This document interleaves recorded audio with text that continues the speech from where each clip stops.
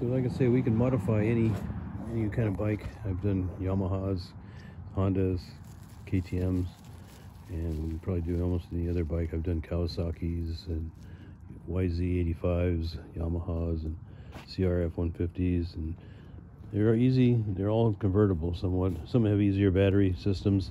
This has a quick change battery that would go in and out the side.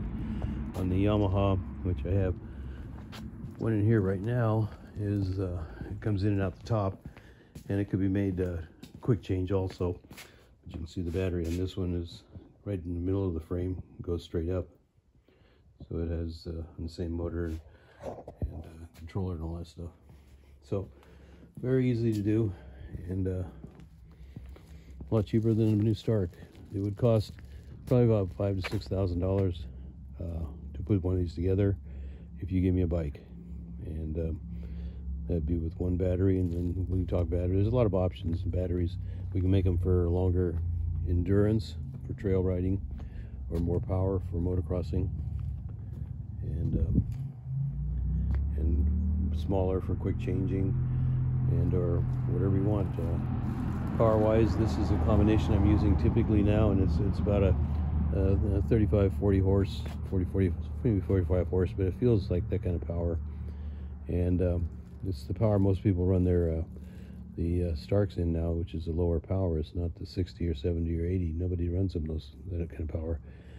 But there are motors I can put in this.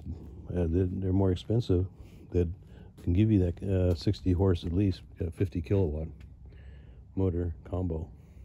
So, but anyway, it's a pretty nice, easy kit. Mounts in there pretty well. Uses stock motor mounts. We really didn't modify the frame at all. You can see all the stock mounts from the KTM are all still there. And we use a radiator for cooling. Just had to redirect the output port a little bit. And there's a water cooling system, like I say, for the controller, which is back behind the shock there. If you see the pipes and stuff, we have to cool it just like a